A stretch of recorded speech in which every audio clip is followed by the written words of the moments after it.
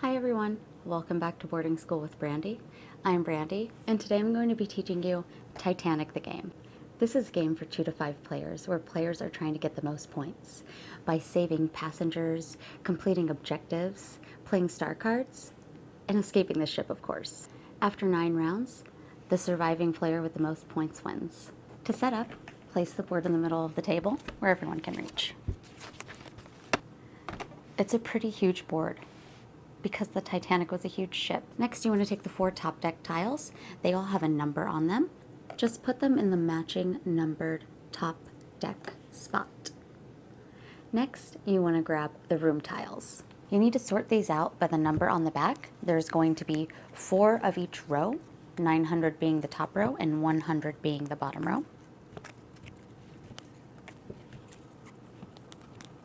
Now, if you want to play a historically accurate game, you are going to want to place the tiles on the room that matches the number on the back exactly. So this one says 900A.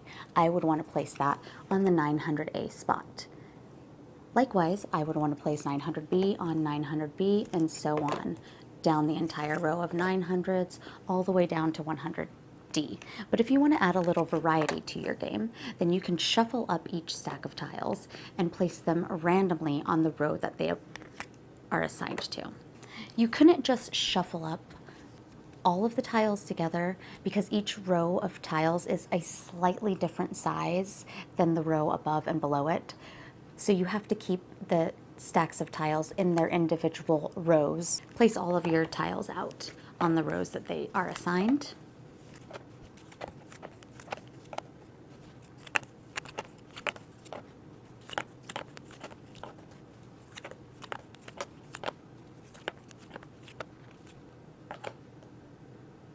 The next step is to place out the lifeboat. You're going to have 2 different types of lifeboats. There are going to be 2 that have player counts on them. Set those to the side for now. What we want to focus on are the ones that don't have player count. They're all different shapes and sizes, and they're going to match up to these lifeboat shaped spots on the sides of the board. The odds go on the right, the evens go on the left, lowest number on the bottom, highest number at the top. Just place them in their assigned spots on each side of the board.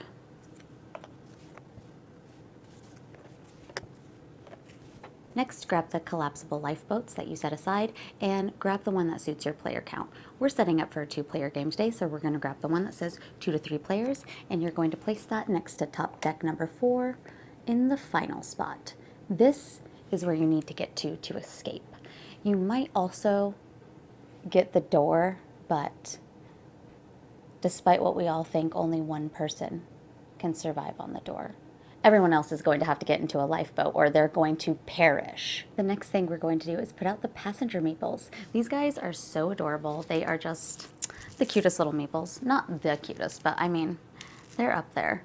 And what we want to do is put them on the matching colored spaces for each one. So I have some gray in my hand. I'm just going to take the whole stack of gray and put all the gray ones out on matching gray spaces.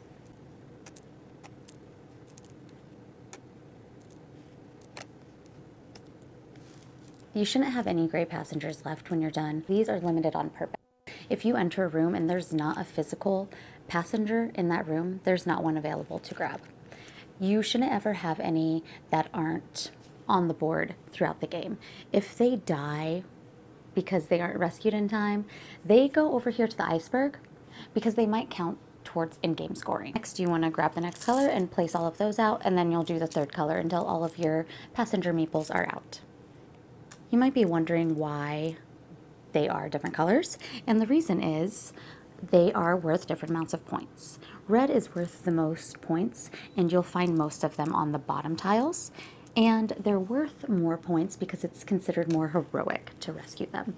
They're harder to get to lifeboats because they're in levels that are going to flood faster, therefore they are going to perish sooner. The green passengers are worth the least because they are considered easier to rescue. They're found on most of the upper levels, so they're not going to drown in a flood as fast, and you aren't going to have to wade through as many flooded rooms to pick them up and scoop them onto the bigger lifeboats that are up at the top.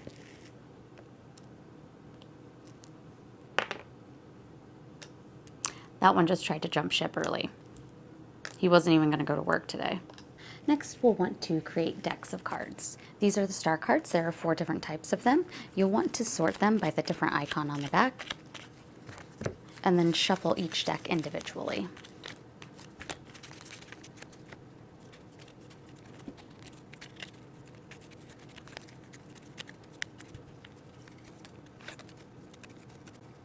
Set all 4 decks near the board. And I'll talk more about these during the star phase. Next, we're going to create the flood deck.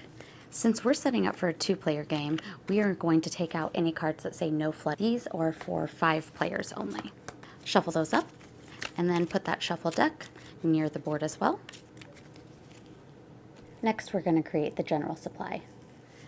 We are going to put the lifesaver tokens nearby, the star tokens as well, the action cubes,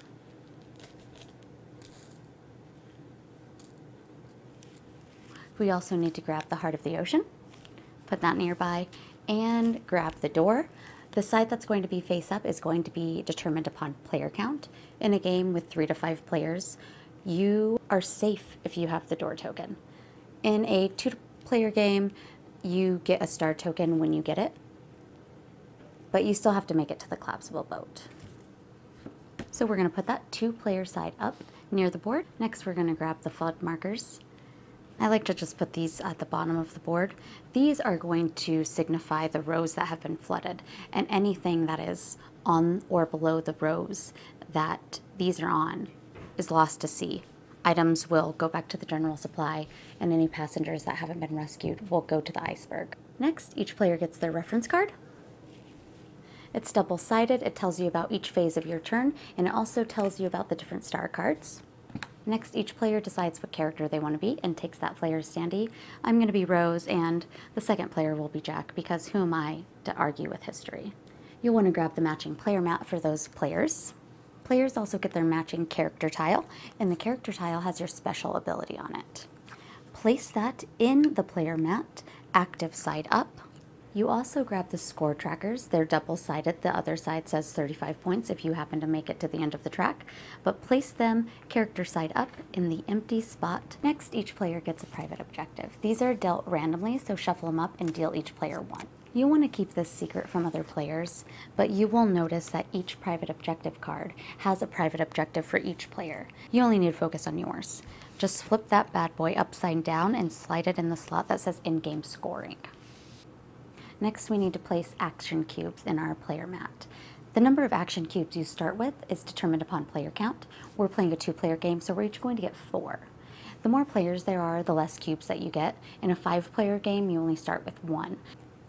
Grab those action cubes from the supply and put them on the available side of your action slots. The person who was most recently on a boat is first player, and then play just goes around the table in clockwise order.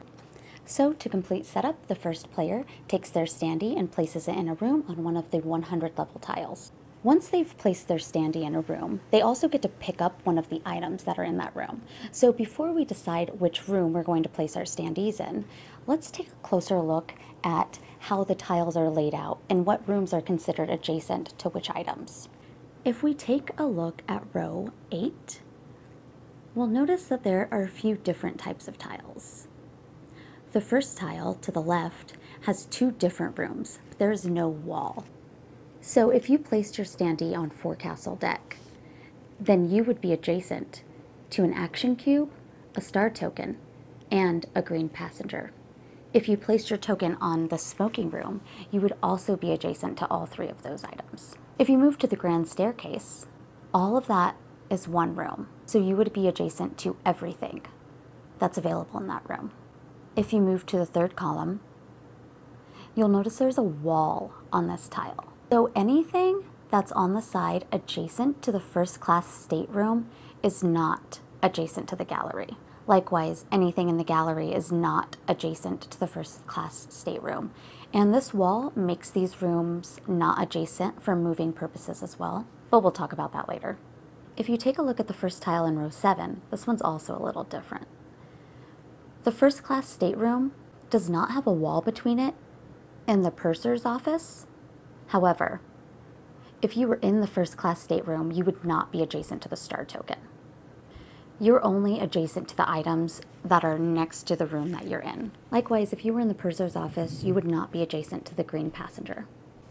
All that being said, I typically like to go for a lifesaver as quickly as I can to max out my available lifesavers, because you can't pick up passengers unless you have a lifesaver available for them. Where would you carry them?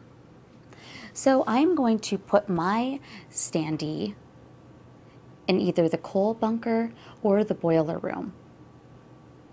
I really like the boiler room because it's adjacent within 2 spaces to a bunch of red passengers who we discussed are the most valuable. So I'm going to go ahead and pop over to the boiler room. In order to take something that isn't a passenger, you'll want to grab the marker that's included in the box and mark off whatever item that you're going to take on the tile. I'm going to take the lifesaver, so I'm going to mark that off, and I'll grab a lifesaver from the supply and put it in an available slot on my player mat. You always want to make sure that you mark off the item that you took from the room. They're limited on purpose, so the next player who enters this room won't be able to get a lifesaver since I already took it. You might also notice that there are only 3 spots for me to add a lifesaver to my player mat. That's limited on purpose. I can only have 5 lifesavers max. You start with the 2 that are provided on your player mat, and you can add 3 by collecting them from rooms, as I just did. Once I reach 5, I couldn't get another. That works the same for action cubes, which are represented by the blue cubes on the tiles. Once you have 5 in your action rows, then you cannot take another. You can't hoard them, even though you're able to spend them later, freeing up spaces. You would have to acquire another action cube after you freed up the space. Jack is going to start in boiler room 4, and he's going to pick up a green passenger and place that in his first available lifesaver. Once all the standees are out, we're ready to actually play the game. The game lasts 9 rounds, and on each player's turn, they complete 3 phases: the action phase, the flood phase, and the star phase. During the actions phase, you have 5 actions available for you to use, as much as you can, depending on how many action cubes you have available. Not all of the actions require you to pay an action cube, but if they do, just move one of your available action cubes over to the used side of your player mat, like that. The actions that are available are move, pick up, save, play star cards, or use your special ability. The first action, moving, costs 1 action cube, and it allows you to move to 1 adjacent room. Adjacent is considered up, down, or left to right, and as I mentioned earlier, if there is a wall to the left or right, top or bottom of that room, it is not adjacent. If you ran into a wall, like I have here in boiler room 2 with Rose, I cannot use 1 move action to go over to boiler room 3. That would be illegal. I would have to use 3 move actions and hop up to switchboard platform as 1 action, then the CO2 evaporation room as my second action, and then my third action would be boiler room 3. Another important thing to note when you are moving is it doesn't matter how many standees are in a room. They don't impact each other. As a matter of fact, there's not a ton of player interaction besides the occasional blocking, as in somebody may have taken the resource that you wanted or used up a space on a lifeboat that you were counting on. To move, we would slide our action cube to the used side, and I would move my standee 1 space adjacent. I'm going to move Rose up to the switchboard platform, and that's my move action. The second available action is pick up. If you don't have space for an item, you can't take it. We've discussed that the action cubes and the lifesavers have a limit of 5. You also cannot take more passengers than you have lifesavers for. And once you've taken a passenger, you're committed to them. You cannot get rid of them until you put them on a lifeboat. The only item that you could pick up that doesn't have a limit to how many you can have are the star tokens. Just keep them in a personal supply near your player board. Since I just moved to the switchboard platform, I am going to use my pickup action that's linked to the move action that I just took to pick up this red passenger and place them in my first available lifesaver. The third action available for you to use is save. This is the action where you move passengers from your lifesavers to the lifeboats. This action is the one that gets you the most points in the game. You just have to be in a room adjacent to a lifeboat. Spend 1 action cube by sliding it over to the used side from the available side. And then you load passengers from your lifesavers to the lifeboat. My Rose Standy is currently standing in the large cargo hold after spending 2 more action cubes to move from the switchboard platform to the luxury cargo hold where she picked up a green passenger, and then to the large cargo hold where she picked up a gray passenger, and now she's ready to use the 3rd action of saving. So I will slide my last available action cube over to the used side and start loading passengers into this lifeboat. You always load in numerical order. Every single slot available on your lifeboats is numbered, so I would take my first passenger and I always start with the most valuable, meaning red, and you place them on the 1 spot. I would take my next most valuable passenger, which would be white, and place them in the next available spot. You'll notice that this one has an exciting little icon that shows 2. That means I'm going to score 2 extra points for placing this meeple on this spot. The last available spot is a blue square. That spot indicates that I could put an action cube here to score 3 additional points. You have to use an action cube on your available side, and I don't have one available, so I'm not going to be able to take advantage of that. But now I can score the points that I have acquired for saving these passengers. Red meeples score you 3 points, white score 2, and green score you 1 point. So for this action, because I covered up 2 bonus points, used 1 red meeple and 1 white meeple, I'm going to get 7 points. That's 2 bonus points, 2 for white and 3 for red. I'll move my score tracker up 7 points. The last thing you want to do when you save passengers is check the boat and see if it's full. Our boat is considered full because putting an action cube on it is not required to fill the boat, just filling it with passengers. As soon as the boat is full, it launches. Just push it out to sea like this. They get to watch the chaos unfold from like 15 meters away. The 4th action available to you during the action phase is to play star cards. This action does not cost an action cube, and you can do it at any time and play as many as you're able to. The only time that you can't play star cards is immediately after acquiring them on the round that you acquired them. Each one of the star cards you acquire will be different, and some of them are going to give you tasks that you need to complete during the game in order to get in-game points, or some are going to give you a benefit right away or some ongoing ability. Either way, you don't want to discard any of the star cards that you played because some of them might count towards final scoring. So if you play cards that are going to count towards in-game scoring, put them face down in the in-game scoring section of your player mat with your private objective cards. Any other cards that you play, keep them near your player mat, either face down in a pile that says I've played this card, or face up so that you can remember to use that ongoing ability. The 5th available action is to use your special ability. You can only use this special ability once per turn, and only if you're on the active side. All you do is follow the text on the tile. As Rose, I can draw 1 star card. I'm going to take the one with the person on the back. And then I will flip my character tile over to its inactive side. You can read the text on the back to find out how to reactivate this, but all you need to do is go to one of the top deck tiles and then you're able to flip that over and it's available for use again.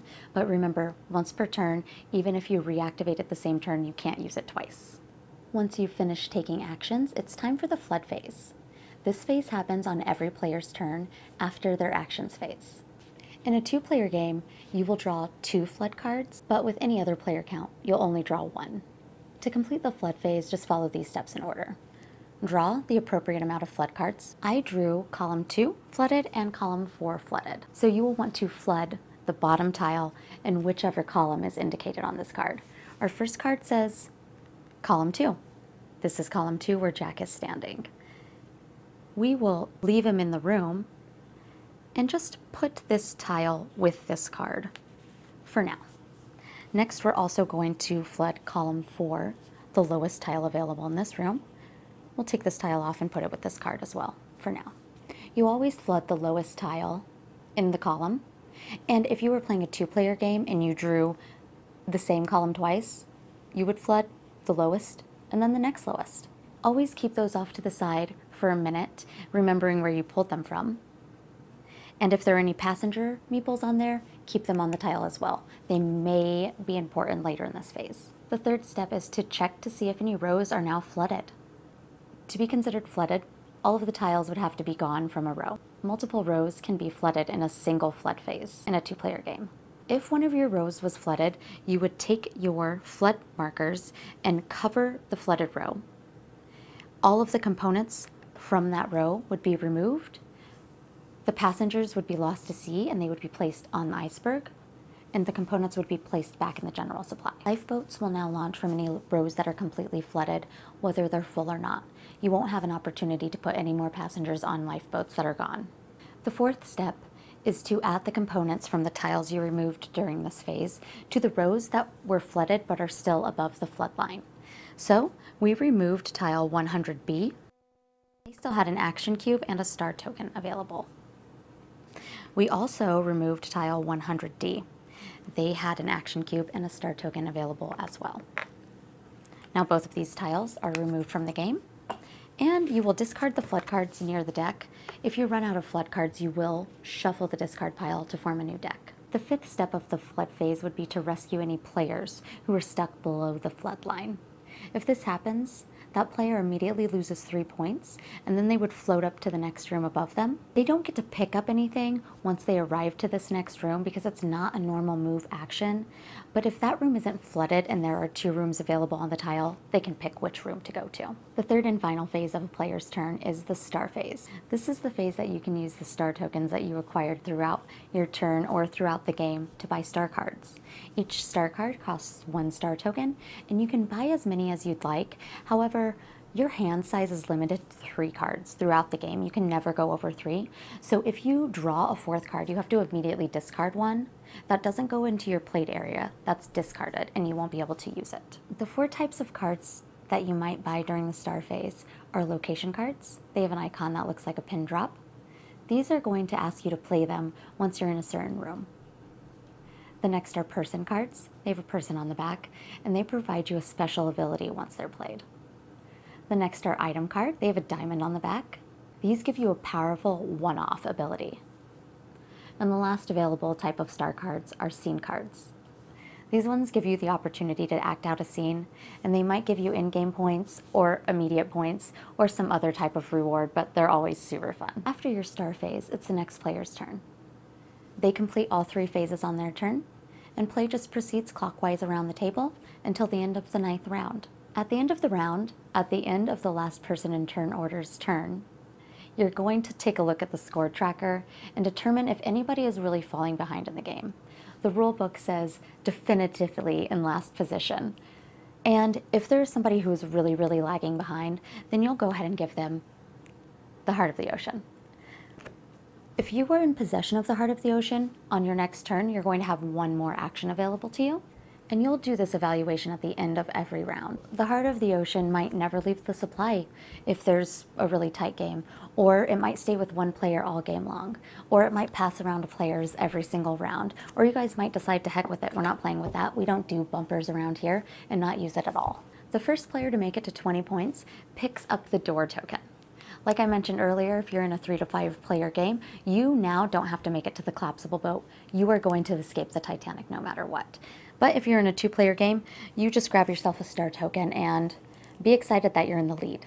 The game ends after 9 rounds, and in order to participate in final scoring, you have to make it to the collapsible boat if you weren't the lucky player who got the door. I still think that 2 people could have fit on that door. In order to get off the Titanic before it sinks, you need to make it to the collapsible lifeboat if you don't have the door.